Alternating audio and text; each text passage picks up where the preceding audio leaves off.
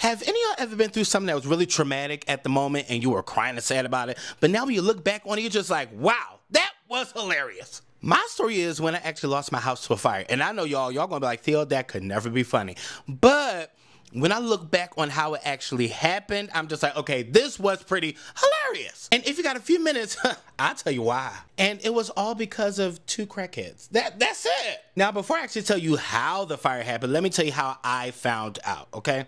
So I was at work. I was working at Chipotle at the time. I was a GM, and it was Friday. It was February 2017, and I was ready to go. I just worked 7 to 5, so I'm like, I'm ready to party, ready to get down. Give it a do. Okay? So as I'm leaving out the door, I literally have my coat on, and I'm walking towards the door, and something literally stops me and says, stay. And I was just like, I'm ready to go. Like, at the time, I didn't even have a car, so I'm just like, you know what? I'm ready to get on the train, get on the bus, and do what I need to do because I'm ready to really just get home. I just moved to, like, North Philly, already #1 red flag, all right? If you're from Philly, then you know. And this was right around Broad and Logan. And while I was at work, I said, let me just do a couple schedules. Let me just do a couple invoices, just so I can make sure that the weekend is, like, all mine. I don't have to really worry about anything because I had the whole weekend off, okay? I'm finishing up everything and all that good stuff, and the moment that, like, I'm, like, actually finished, something says, now you can go. So I was like, okay. I said, well, thanks for the heads up. I head towards the door. I get to the train station, the regional rail, because this was in Wayne, PA, and I lived in North Philly. As I'm heading towards the train, somebody calls me, and they're literally screaming over the phone. They're just like, Theo, your house on fire! Your house on fire! And I'm just like, whoa, who is this? How are ya? And so, I'm thinking to myself, like, who actually has my number? Obviously, my landlord has it, but I had my landlord number saved. So then I realized that, I was living in a house at the time, as you can see in the picture, but there was a basement that had a different entry that somebody was living in as well.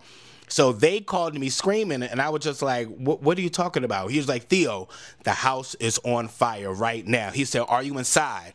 I was like, no, I'm not. I was like, I'm actually on my way home. I'm actually at the train station right now. So then he tells me, he was just like, yo, bro, take an Uber. Like, seriously. He said, I'll even pay for it. Take an Uber. So I get into the Uber, and at this moment, everything is just like, what is really going on? Like, and there was a lot of great things happening in my life at the moment. So I'm just like, of course, something bad has happened. This devil, Lord, he always busy.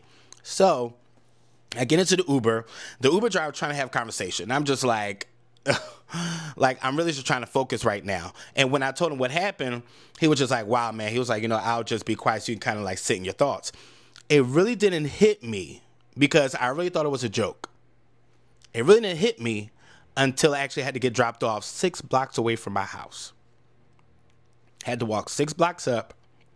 And then as I'm walking up, I'm just really watching my house just burn up in flames. And they're just actually trying to put out the fire.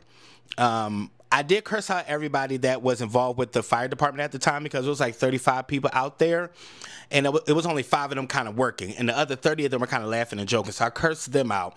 I cursed out the news people as well because they're just like, hey, how do you feel? And I'm just like, go to hell. So as I'm watching it, obviously at that moment, it really wasn't funny, right? Because I really lost everything. I lost everything that I had. The only thing that I had was the clothes on my back and the book bag that I had when I went to work, okay? Now, this is where the funny part comes in. I was living next door to a crackhead, okay? Okay, all right. Okay, another red flag, okay? Y'all pray for me. But he was living in an abandoned house. Pray for me again, another red flag. Should never took the house in the first place, right? And the person next door name was Breaky. Like break and E. Literally on the ID, okay? But Breaky was kind of like a cross-dresser, nothing wrong with it, okay? For the community. And he will always get in fights with people that were on the block because Breaky was really hot-headed. Like, if anybody ever called him out his name or said anything rude or anything like that, and even if it wasn't rude to him, Breaky would have to have a say in some type of way. We're just like, Breaky, like, relax. Breaky one time got into a fight with somebody on the block. Breaky got a little offended by what the person said, by the last words that came out their mouth. Now, mind you, I'm looking out the blinds, looking just like that. So I'm just like, what is going on out there? Like, what is happening?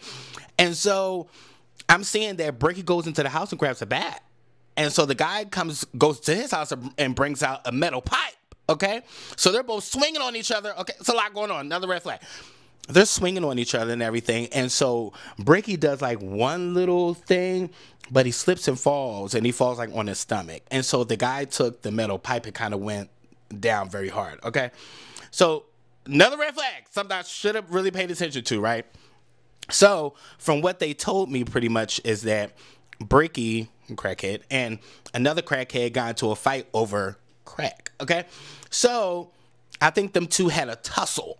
Okay. And when they had their tussle, Bricky won the fight. Okay. So since Bricky won the fight, the other crackhead that lost, he went and made a firebomb and threw it in the back of Bricky's house. And so my house was next door. So it took out all of us. Now, when I look back on it, I'm just like, I really lost everything the two crackheads fighting. Like, it could have been anything else. But I'm just like, now when I look back on it, I'm just like, God really sometimes has a personality, like a really funny personality, that it's just like, in the midst of my pain, you can always find laughter and joy in it. Now, you know, things are really great right now. Things are really flourishing and everything. So, you know, I'm really happy about how the way things are going. But in that moment, when I tell you I was so sad inside, but when I look at it like today, I'm just like, wow, two crackheads. Two. What a time to be alive.